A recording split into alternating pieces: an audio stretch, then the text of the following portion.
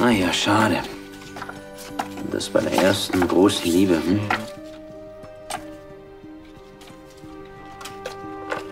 Das ist er doch, oder?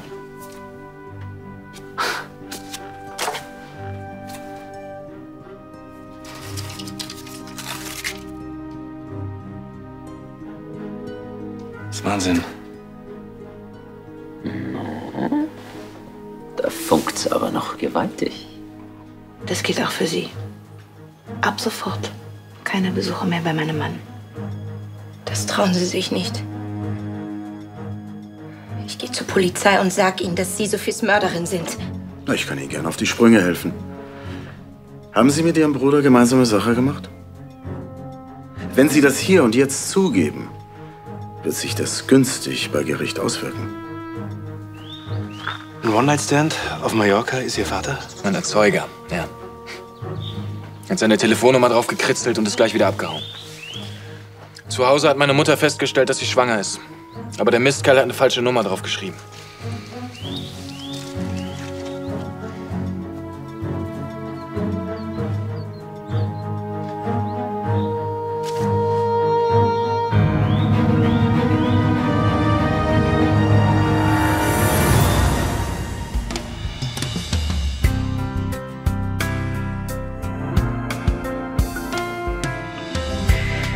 From the first ray in the morning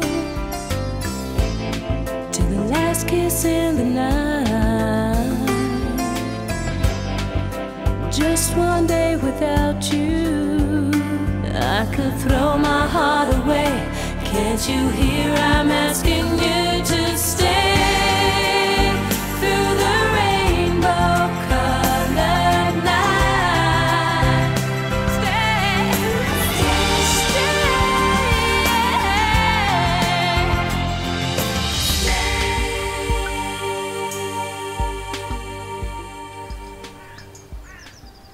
Ziemlich linke Aktion, ja. Aber meine Mutter, also Nina, hat sich trotzdem dazu entschlossen, mich zu bekommen. Erst als ich größer wurde und nach meinem Vater gefragt habe, da hat sie dann irgendwann nachgeforscht und rausgefunden, dass er bei einem Verkehrsunfall ums Leben gekommen ist. Ja, vielleicht hat er es nicht anders verdient. Ja, ich weiß, es ist schräg, dass ich den Fetzen überhaupt aufbewahre. Wozu? Nein, das ist doch ganz normal. Was genau jetzt? Die lesbischen Mütter oder der unbekannte Tote?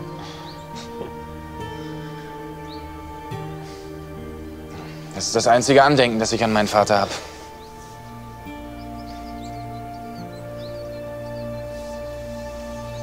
Ja, ich muss zu meiner Jogginggruppe, die warten schon. Ja, schon klar. Wir reden irgendwann weiter, ja? Nee, muss nicht. Ist eigentlich alles gesagt. Doch, das ist interessant. Okay. Ja, bis später.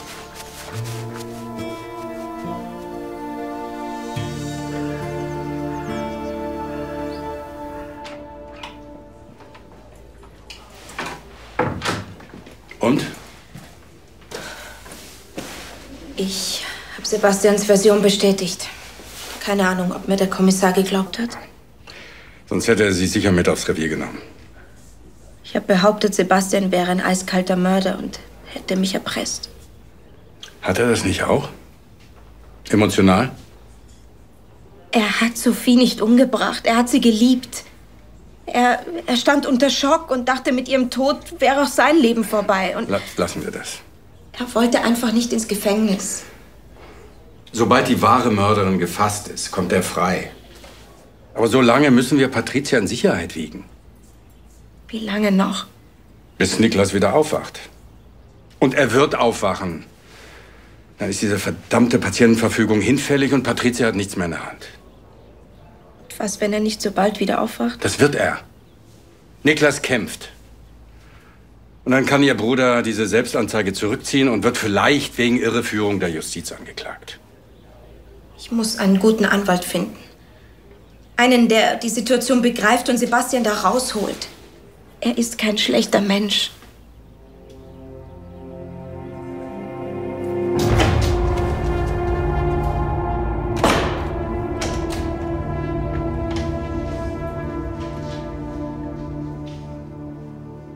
Ich habe gerade mit Ihrer Schwester gesprochen. Sie hat Ihre Version bestätigt. Lückenlos. Bis ins letzte Detail. Wenn es die Wahrheit ist. Ach, Sie glauben ja gar nicht, wie oft ich diesen Satz schon in diesem Fall gehört habe. Die Staatsanwaltschaft jedenfalls scheint überzeugt zu sein. Sie bereitet gerade die Anklageschrift vor. Ihre Selbstanzeige und Ihr umfassendes Geständnis wird sich mildernd bei Gericht auswirken. Aber Mord bleibt natürlich Mord. Und mit der Kaltblütigkeit, mit der Sie gegen Sophie Stahl vorgegangen sind, wird es wahrscheinlich lebenslänglich. Ich werde jedes Urteil akzeptieren. Tja, da bleibt Ihnen auch gar nichts anderes übrig. Gibt es noch etwas, was Sie mir vielleicht sagen möchten? Wie Sie meinen.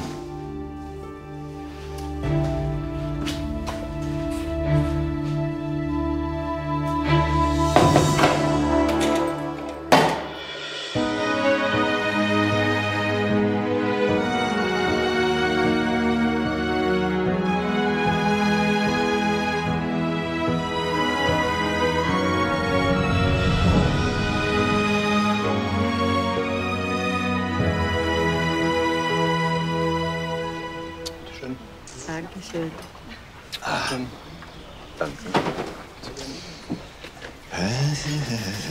Hallo, mein Schatz. Ah, Poppy, schau mal, was ich hier habe. Was ist das? Das ist ein Auszug aus dem Handelsregister. Und was ist das? Das Handelsregister. Das ist ein öffentliches Verzeichnis, in dem alle kaufmännischen Unternehmen aufgelistet sind. Und warum zeigst du mir das? Weil da jetzt auch deine Firma registriert ist. Guten Tag, was darf es sein? Einen Kaffee bitte. Sehr gerne. Danke. Also da ist deine Firma registriert. PESA, Event- und Veranstaltungsservice. Pesa? Penelope Saalfeld. Oh, Werner, du bist so süß. Ich habe jetzt meine eigene Firma. Oh, ich kann es kaum glauben. Du kannst doch sofort loslegen. Heute geht noch die Ausschreibung für die Planung des Frühlingsfestes raus. Ich als Bürgermeister kann solche Aufträge nicht einfach so vergeben. Vor allem nicht an meine Ehefrau. Da werden verschiedene Eventagenturen ihre Vorschläge einreichen. Aber das sind doch alles Profis. Frische und Originalität zählen da mehr als Erfahrung. Außerdem bist du durch mein Ampelweibchen-Projekt ja bestens vertraut. Du weißt, worum es geht. Ja? Es geht um die Wählerinnen. Und wer kann sich besser in die Gedankenwelt einer Frau einfühlen als eine Frau, wie du? Ja, aber meine Idee mit den Kellnerinnen als Ampelweibchen, davon warst du ja nicht gerade begeistert. Ja, dir wird schon etwas Außergewöhnliches einfallen.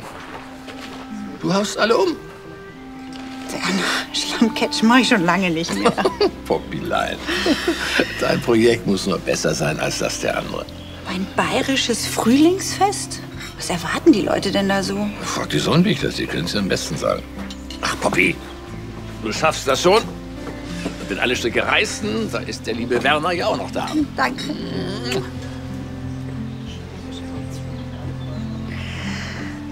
Pesa.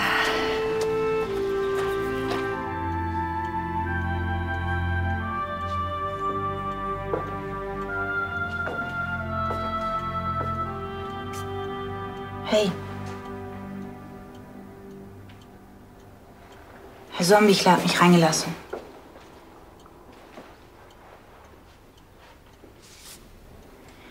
Eigentlich müsste man dich und Herrn Konopka anzeigen. Aber Ich tu's nicht. ich könnte aber besser mit einer Anzeige leben als ohne dich. Als wir uns kennengelernt haben, hast du mir erzählt, dass du ein großer, berühmter Künstler bist. Und in Wahrheit warst du nur ein kleiner, mieser Schmuggler. Aber meine Kunst habe ich immer ernst genommen. Ich habe dir trotzdem eine Chance gegeben. Und dann kam Larissa und du hast sie wieder versiebt. Ja, aber ich habe das 1000-mal versucht, mich dafür zu entschuldigen. Du hast aber nichts daraus gelernt. Und die Hälfte von dem Geld, das habe ich alles gespendet. Ja, weil du es musstest. Du hast mich schon wieder angelogen. Der Konopka hat mich doch... Es geht doch nicht um Herrn Konopka, es geht um uns.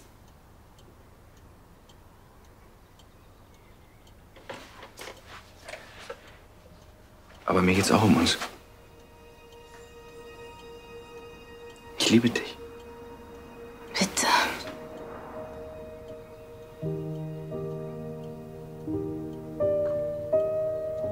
Empfindest du gar nichts mehr für mich?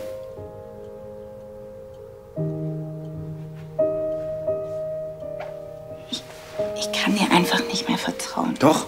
Doch, kannst du. Ich hab dir einen Brief geschrieben. Und wenn du den liest, dann wirst du wahrscheinlich einfach viel besser verstehen, Ich will dich aber nicht mehr verstehen. Ich will gar nichts mehr. Es ist vorbei.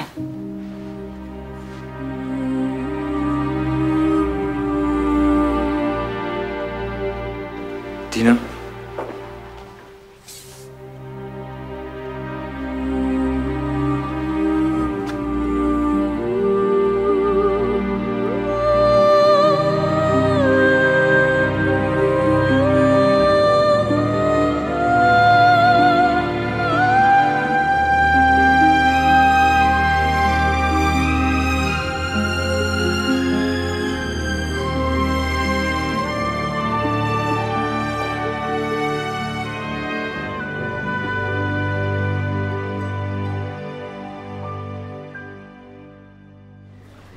Der Bursche braucht jetzt einen guten Anwalt.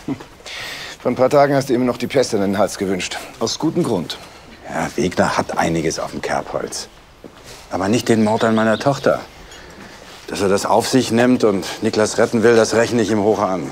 Was darf es sein? 2 Espressi. Für mich nur ein Wasser, bitte. Sehr gern. Ich verstehe den Druck. Diese Patientenverfügung.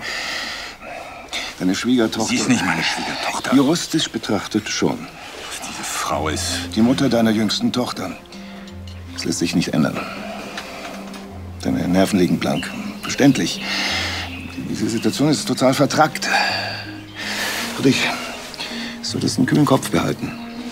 Deshalb brauche ich ja deine Hilfe. Deinen kühlen Kopf. Wenn ich dir sage, das Ganze ist der helle Wahnsinn, dann sage ich dir, dass ich nicht zusehen werde, wie diese Frau auch noch Niklas umbringt. ich verstehe deine Situation, aber juristisch, du kannst nichts gegen sie tun.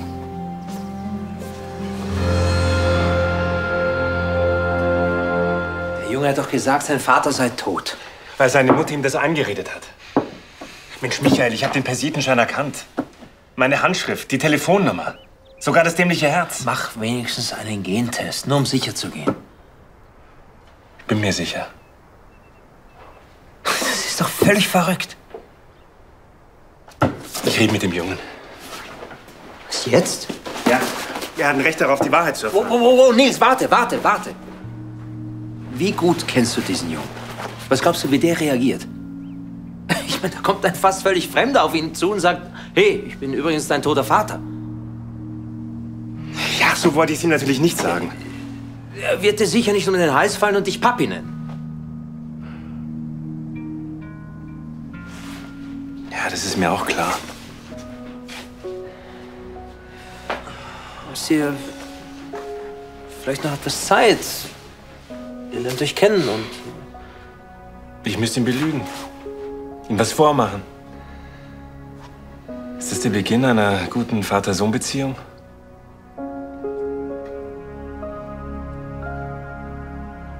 Ja, natürlich. Ich bin jederzeit zu erreichen. Vielen Dank. Danke, wiederhören. Es gibt so viele Beispiele von Menschen, die aus dem Koma aufgewacht sind. Es macht Mut. Aber Niklas' Zustand ist unverändert. Er muss immer noch beatmet werden. Hallihallo. Was willst du hier? Einziehen? Der Page bringt gleich das restliche Gepäck und die Nanny kommt mit Mila nach. Wir hatten einige Differenzen, aber wir sind doch eine Familie und dann rauft man sich doch zusammen. Seht ihr das anders? Ja. Was bilden Sie sich eigentlich ein? Also ich glaube, Niklas würde sich freuen, wenn wir uns vertragen. Ja, ich räume dann mal ein.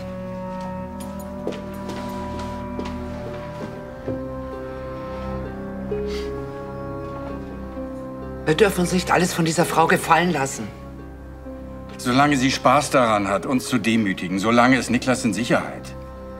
Wir müssen das jetzt aushalten.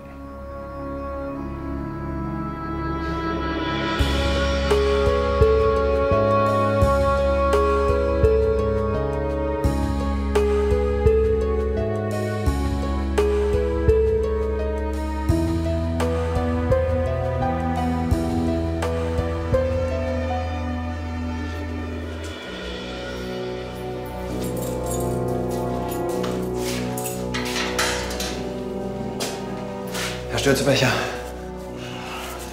Sebastian Wegener, vielen Dank, dass Sie sich bereit erklärt haben, meinen Fall zu übernehmen. Danken Sie, Friedrich Stahl. Freiwillig hätte ich das Mandat nicht angenommen. Sie sagten es bereits am Telefon. Er hat Sie beauftragt. Er rechnet Ihnen das Opfer, das Sie für seinen Sohn bringen, hoch an. Das ist ein kleines Opfer im Vergleich zu dem, was ich seiner Familie angetan habe, aber... Das können Sie selbst wohl am besten beurteilen. Ich habe bereits Akteneinsicht nehmen können und mich in den Fall eingelesen. Von Vorteil ist das freiwillige Geständnis. Der Nachteil ist, dass die Staatsanwaltschaft es eilig zu haben scheint. Man möchte hinter den Fall Sophie Stahl offensichtlich baldmöglichst einen Haken setzen. Unsere erste Strategie wird es deshalb sein, auf Zeit zu spielen, bis Patricia Stahl überführt ist. Form- und Ermittlungsfehler geltend machen, Gutachten anberaumen. Alles, was im Rahmen der Legalität zur Verzögerung des Falles nötig ist. Die schwere Krankheit, an der Sie zum Tatzeitpunkt litten, ist ein weiterer Pluspunkt. Wir werden auf Unzurechnungsfähigkeit plädieren. Es wird ein schwerer Gang, so oder so. Die Staatsanwaltschaft wird auf Höchststrafe plädieren. Lebenslang. Womöglich besondere Schwere der Schuld. Sie wissen, was das bedeutet. Keine vorzeitige Haftentlassung. Deshalb müssen Sie zuallererst Ihr Geständnis revidieren. Zumindest in Teilen. Das kommt überhaupt nicht in Frage. Ich werde nichts sagen, was meine Schwester in irgendeiner Art und Weise belastet. Lass Sie nicht mit mir reden. Wie Sie wollen. Wir setzen auf Unzurechnungsfähigkeit. Sagen Sie, können Sie ein Treffen mit meiner Schwester arrangieren? Ja, da Ihre Schwester in den Fall verwickelt ist, sehe ich da offen gesagt schwarz. Das ist wirklich wichtig. Ich mache mir ernsthafte Sorgen um Sie. Ich kann einen Besuch organisieren, aber Sie dürfen über den Fall kein Wort verlieren. Gut. Und sagen Sie bitte Herrn Stahl einen Gruß von mir. Gut.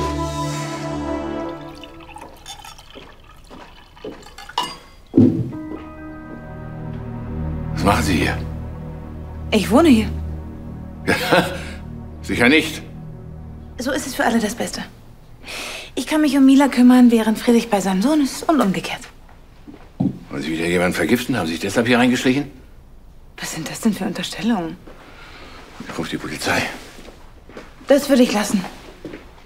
Fragen Sie doch mal Friedrich oder Ihre Ex-Frau. Wir sind uns nämlich alle einig darüber, dass die Familie zusammenhalten muss. Cheers.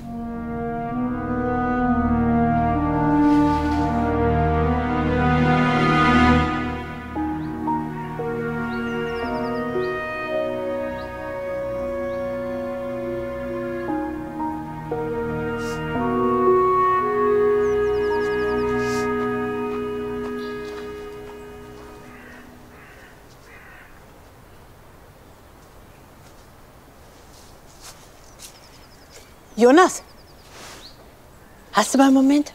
Mhm. Komm mal her.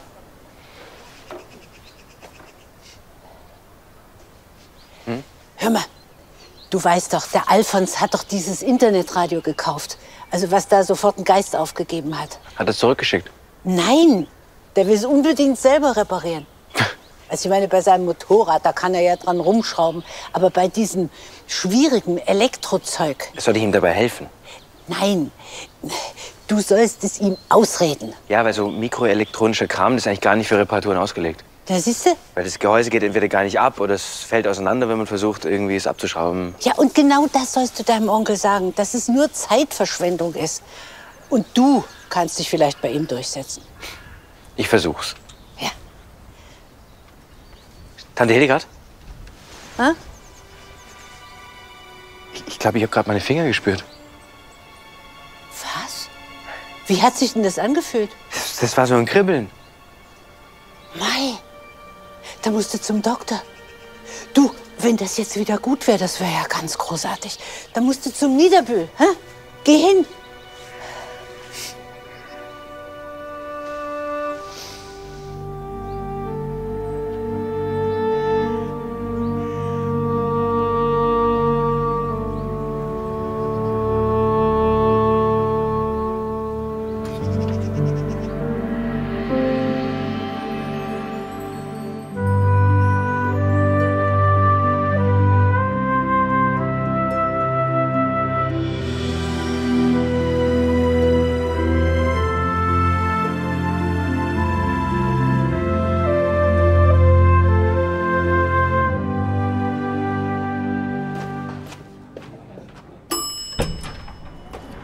Ja, habt ihr den Verstand verloren, dein Mann und du?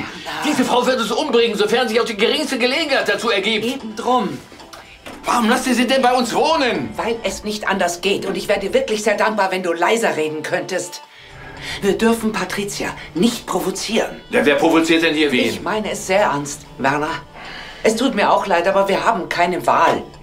Niklas hat eine Patientenverfügung erstellt, in der er sich gegen lebensverlängernde Maßnahmen ausgesprochen hat. Ihr wollt die Geräte abstellen? Nicht wir.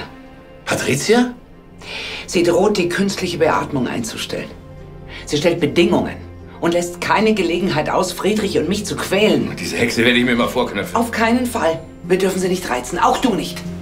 Es steht Niklas Leben auf dem Spiel. Ja.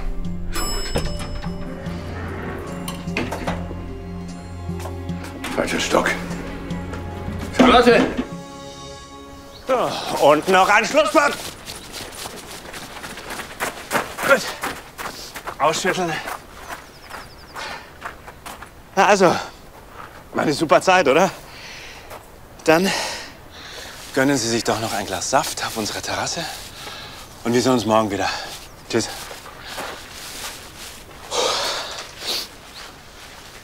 Ah, hey. Ich hole nur kurz meine Sachen, ja? Fürs Stockkampftraining. Wir waren doch verabredet. Ja, klar. Ja, also wenn es ein Problem gibt, dann...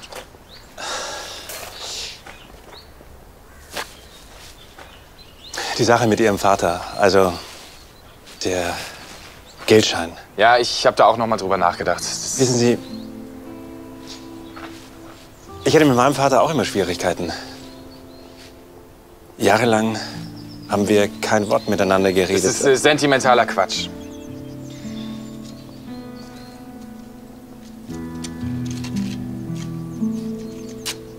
Ja, das ist das einzige Erinnerungsstück an Ihren Vater. Ja, mir ist klar geworden, wie armselig das ist und unwichtig. Ich meine, welchen Wert hat die Erinnerung an so einen Mistkerl? Hä?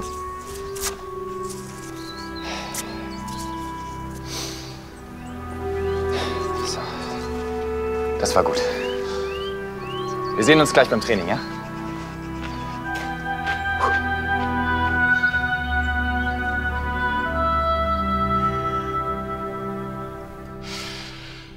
Charlotte, wir sind mit Barbara fertig geworden. Dann wären wir das auch mit ihrer kleinen Schwester. Das sieht ja köstlich aus. Aber irgendwas verdirbt mir den Appetit.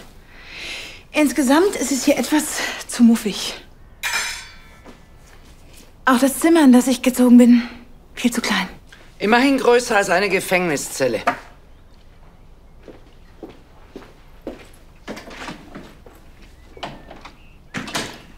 Sie bewegen sich auf ganz schön dünnem Eis. Wenn Sie Niklas Stahl hinrichten... Was für ein hässliches Wort für einen eigentlich doch so gnädigen Akt. Außerdem hat er es selbst verfügt. Dann haben Sie nichts mehr in der Hand. Genauso, wenn er aufwacht. Das nenne ich eine Lose-Lose-Situation. Herr Seifeld, wenn Sie unbedingt jemanden belehren müssen, Ihre junge, unbedarfte Ehefrau ist sicher für jede Schulstunde dankbar. Ich bin kein nachtragender Mensch, fragen Sie Barbara. Sie hat versucht, mich umzubringen, ich habe ihr verziehen. Wie edel. Wenn ich Ihnen einen Rat geben darf... Sehe ich so aus, als würden mich Ihre Ratschläge interessieren? Erfahrung kann manchmal sehr wertvoll sein. Fragen Sie Barbara. Und sie wusste immer, wann es Zeit ist, die Bühne zu verlassen.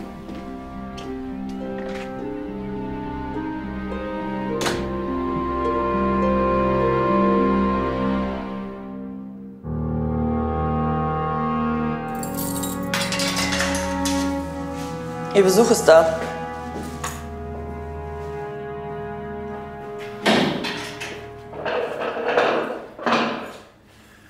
Schön, dass du da bist.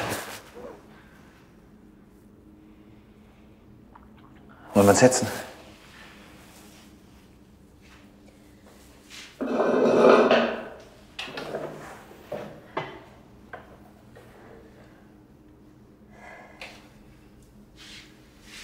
Danke, dass du ausgesagt hast. Du wolltest es ja so. Wie geht's dir? Meine Zelle ist sehr geschmackvoll eingerichtet. Ich habe einen wundervollen Blick auf die Berge. Das ist nicht witzig. Ich weiß. Mach dir keine Sorgen, Friedrich Stahl hat mir einen Anwalt besorgt. Ich weiß, ein Freund von ihm. Er hat's mir erzählt. Ihr redet. Gut.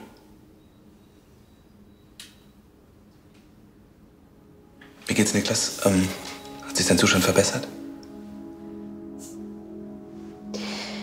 Ich darf ihn nicht mal besuchen. Patricia hat es mir verboten. Ja, aber sie wird nicht 24 Stunden an seinem Bett wachen. Sie hat das Personal instruiert. Die lassen mich nicht zu ihm. Sie lässt es wirklich drauf ankommen.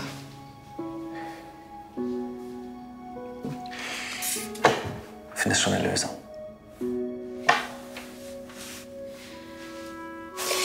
Mach dir da mal keine Sorgen. Du musst jetzt auf dich schauen, okay? Ich bin so froh, dass du jetzt einen Anwalt hast. Er scheint ziemlich fit zu sein. Friedrich sagt, er ist der Beste.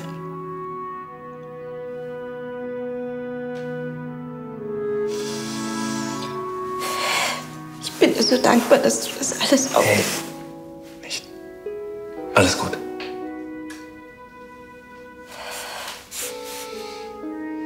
Wir holen dich da raus. Versprochen. Du musst jetzt nur ein bisschen durchhalten. Okay, mach ich.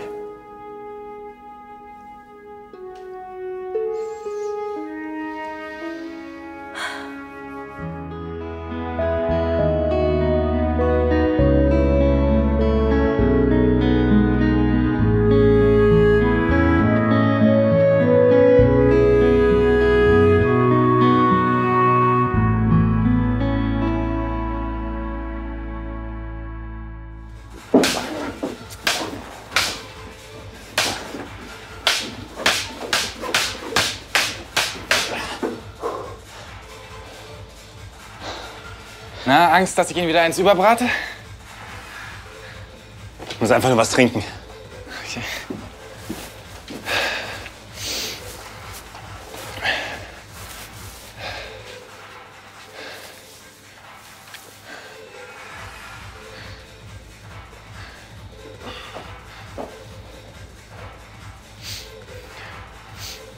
Stellen Sie sich eigentlich manchmal vor, was wäre, wenn Ihr Vater noch leben würde? Klar, mache ich öfter. Und wenn er plötzlich vor Ihnen stehen würde? Wie denn? Plötzlich von den Toten auferstanden? Nein, ich meine natürlich nur rein hypothetisch. Was wäre dann? Wieso interessiert Sie das eigentlich so brennend? Hm? Ich find's spannend.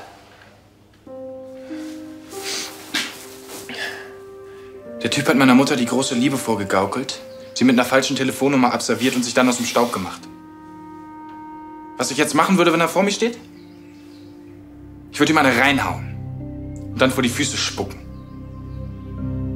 So, und jetzt habe ich echt keinen Nerv mehr, über das Thema zu reden. Können wir weitermachen?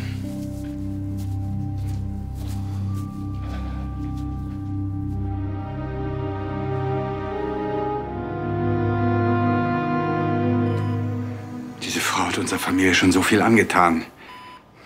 Ich wusste doch, wie gefährlich sie ist. Ich hätte sie aufhalten müssen. Jetzt diese verdammte Verfügung. Es ist mir klar, das war dein letzter Wille, aber das kannst du nicht gewollt haben, Niklas. Nicht so. Wach auf. Hörst du, wach auf. Du hast noch nie auf mich gehört. Aber jetzt ist es deine letzte Chance, Niklas. Bitte wach auf. Verzeihen Sie die Verspätung, Herr Stahl. Ein Notfall. Und das ist kein Notfall? Nicht im direkten medizinischen Sinn, nein. Und sonst haben Sie mir nichts zu sagen. Sie hatten doch um dieses Gespräch gebeten. Ich muss einfach wissen, ob es Fortschritte gibt. In diesem Fall hätten wir Sie natürlich sofort kontaktiert. Und Ihre Prognose? Es ist schwer zu sagen. Versuchen Sie es. Bei Komastufe 4 rechnet man im Allgemeinen mit funktionellen Störungen des Gehirns. Ja. Geht das noch konkreter? Nein, Herr Stahl, das geht es nicht. Es tut mir leid. Ein Koma gilt im Allgemeinen nicht als Krankheit, sondern als Symptom. Bei einem metabolischen Koma rechnen wir... Jetzt hören Sie doch mal auf mit diesem medizinischen Blablabla. Niklas' Zustand verlangt von uns zurzeit vor allem eines. Geduld. Geduld ist etwas, was ich mir nicht leisten kann. Was soll das heißen? Niklas' Zustand ist momentan stabil. Herr Stahl, gibt es etwas, das ich wissen sollte? Es gibt ein Problem. Ein schwerwiegendes.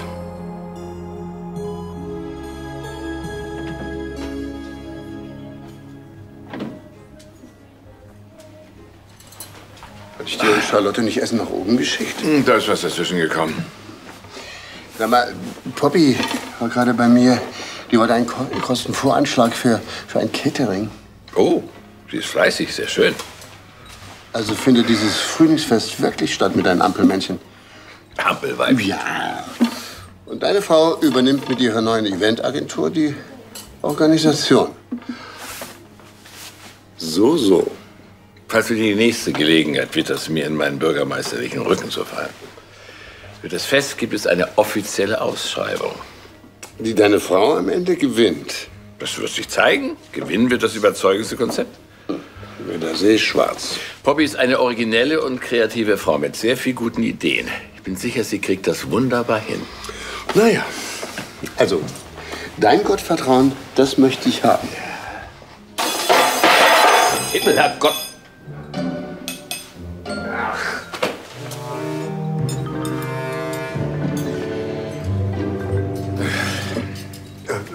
Dirndlspringen wäre ja vielleicht was, oder? Ach, ist das sowas wie Sackhüpfen? Nein, hier in Bayern nennt man die jungen Mädchen auch Dirndl. Genau, wie's gewandt. Also in Bichelheim hat's das noch nie gegeben. Da müssen junge Mädels in Tracht ins Wasser springen. Ach, da müssen also Dirndl in Dirndln ins Wasser hüpfen. Ganz genau.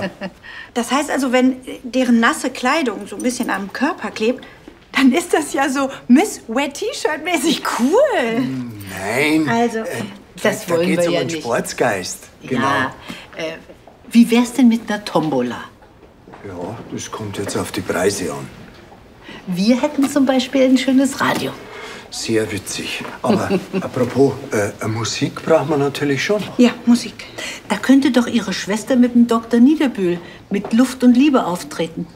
Stimmt. Ja, das wird Natascha mir bestimmt nicht abschlagen. Und Werner ist ja ihr Produzent. Herr Sonnenbichler, das wurde soeben für Sie abgegeben. Super, Peter. Vielen Dank. Was ist denn das? Werkzeug. Wofür? Fürs Internetradio.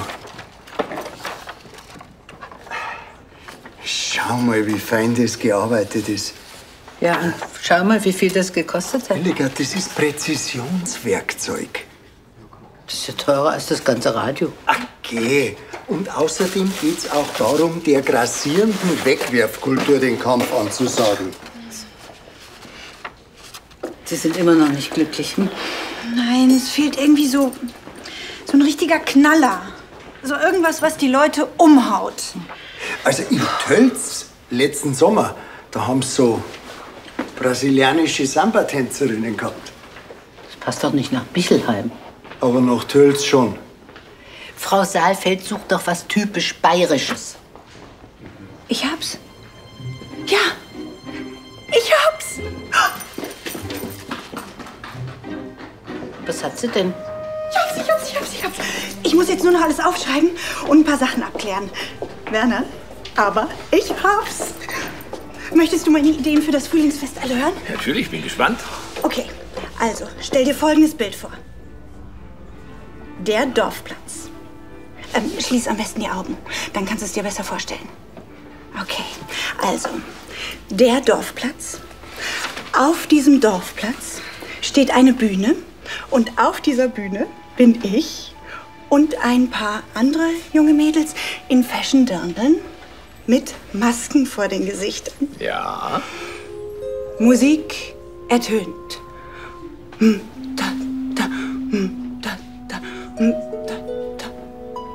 Augen wieder schließen. Wir beginnen zu tanzen. Tanzen?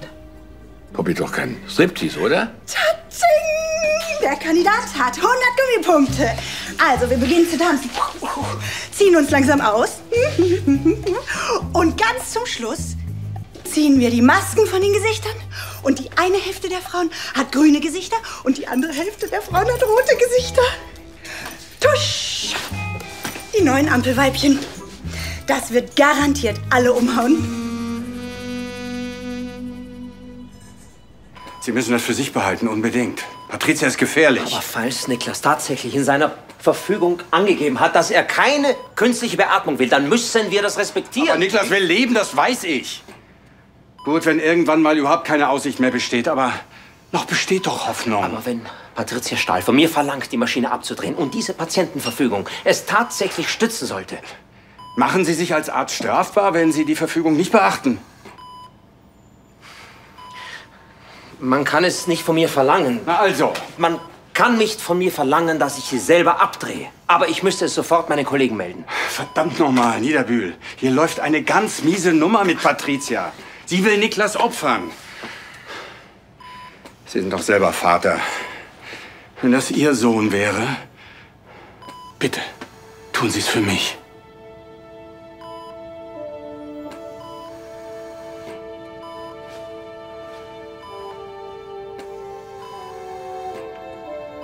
Ich tue es für Niklas.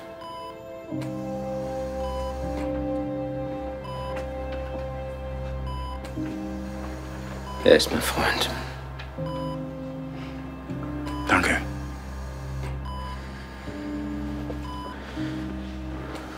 Allerdings könnte sich Patricia Stahl an einen anderen Kollegen wenden.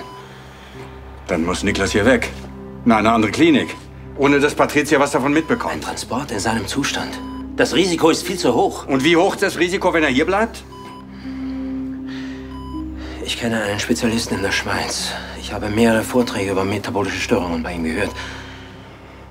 Er hat vielleicht eine Idee über eine alternative Behandlungsmethode. Ich versuche, ihn zu kontaktieren.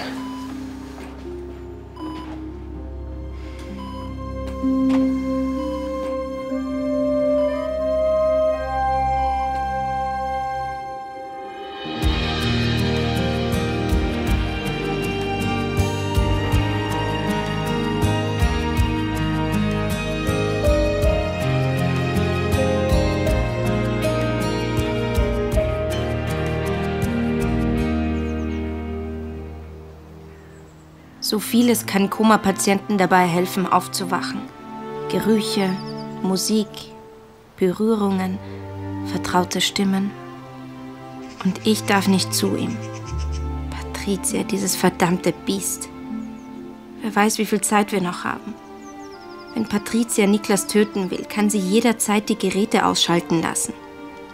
Sebastian hat recht. Ich werde einen Weg finden. Ich muss.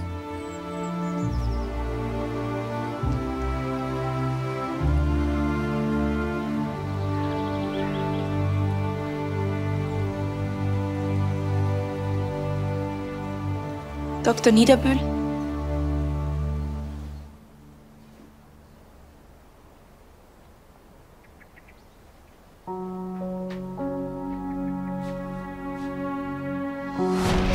Es ist wirklich wahnsinnig edel. Ja, wir haben ja auch was zu feiern. Du bist echt der liebste Mensch auf der Welt. Ich hab dich gar nicht verdient. Blödsinn. Doch. Ich muss dir was sagen. Mein Arm, der war nie gelähmt. Was?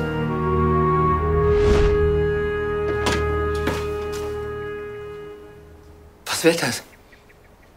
Ich habe ein bisschen getrödelt. Es tut mir wahnsinnig leid. Ich brauche höchstens noch eine halbe Stunde. Das sind meine Sachen. Ja. Wie kommen Sie dazu, meine Sachen zu packen? Weil mir das jemand gesagt hat. Wer? Patricia Stahl. Ja, natürlich. Ja, sie hat gesagt, dass Sie ihr das Zimmer hier überlassen und ins Dorf ziehen.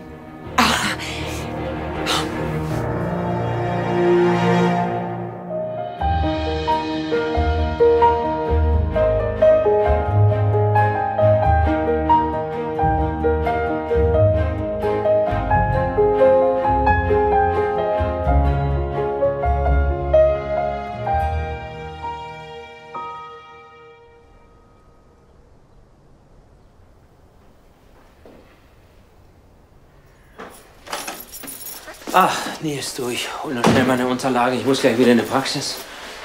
Und danach in die Klinik. Und gibt's was Neues? Hast du es ihm gesagt? Norman hasst seinen Vater. Er hält mich für einen Mistkerl, weil ich angeblich seiner Mutter die falsche Telefonnummer untergeschoben habe. Ich habe diese Frau geliebt. Sie war es, die mir die falsche Telefonnummer gegeben hat. Vielleicht war es ja doch nur ein Zahlendreher. Michael, ich habe dir doch gesagt, ich habe alle erdenklichen Kombinationen ausprobiert. Aber so langsam wird mir einiges klar. Ja? Das war ein abgekartetes Spiel.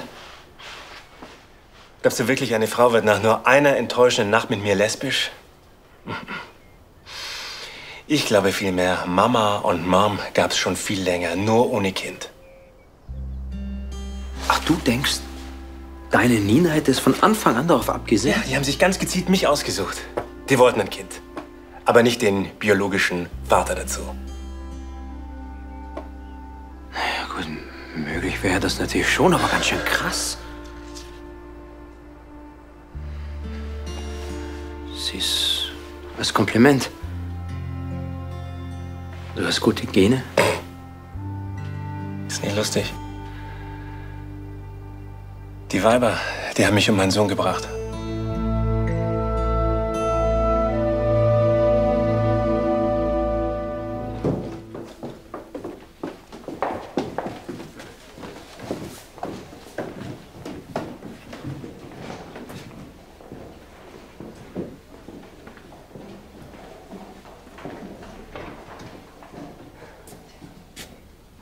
Tina? Glückwunsch, deinem Arm geht's besser. Wie hätte ich denn sonst aus der Sache rauskommen sollen? Oder willst du jetzt doch, dass ich aufliege? Und was willst du? Deine Großtante so lange zum Narren halten, bis du ihr irgendwann eine Wunderheilung vorspielen kannst? Kannst du überhaupt noch in den Spiegel gucken? Wenn du die Sache wirklich zu Ende bringen willst, dann hörst du auf, die Menschen anzulügen und stehst endlich zu deinen Fehlern. Wenn mich irgendjemand fragt, insbesondere Frau Sonnenbichler, wie es deinem Arm geht, dann werde ich sie ganz bestimmt nicht anlügen.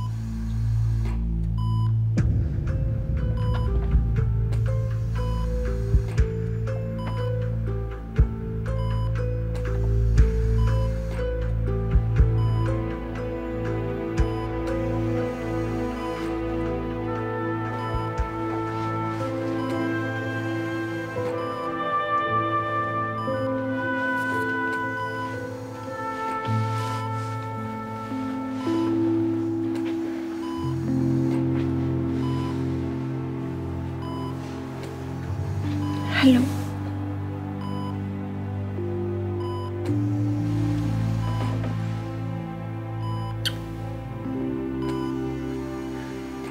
Ich hab dich vermisst. Dr. Niederbühl hat mir geholfen, an dieses Outfit zu kommen. Ich glaube, es wird dir gefallen. Ich habe dir was mitgebracht.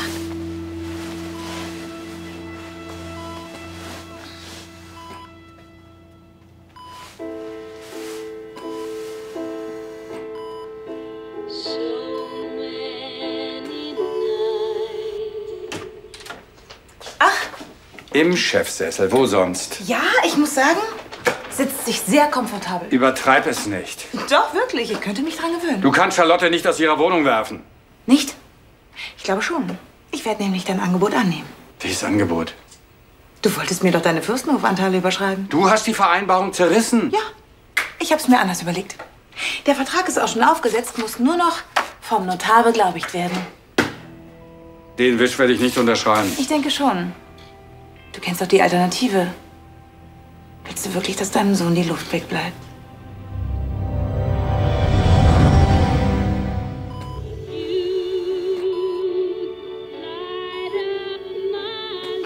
gesagt, du bist der Märchenprinz, der die Meerjungfrau rettet. Und dann haben wir uns das erste Mal am See geküsst. Und jetzt rette ich dich. Kannst du mich hören?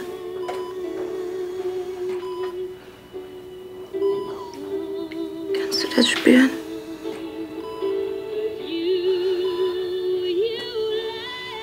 Bitte, komm zu mir zurück.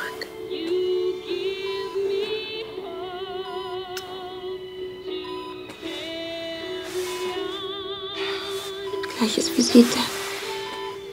Ich muss los. Aber ich komme morgen wieder.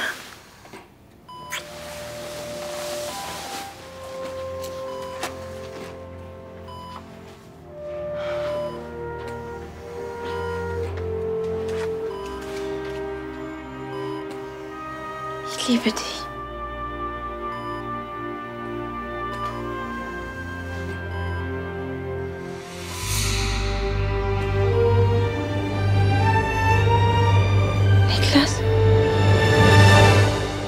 Deswegen habe ich mir überlegt, dass es einen Stand geben wird, wo Frauen umsonst Alkohol bekommen und so viel trinken können, bis sie vollkommen bezwitschert sind. Was? Dass er überhaupt eine Reaktion gezeigt hat. Ich glaube, das liegt an ihrer Nähe.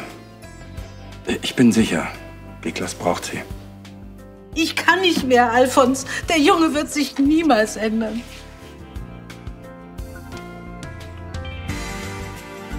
Warte, Patricia, warte! Ich mache das einzig Richtige. Ich erfülle Niklas Wunsch und stelle die Geräte ab, damit er sterben kann. Patricia, du wartest. Wenn du es wagst, Niklas anzurühren, dann bist du tot, verstehst du mich?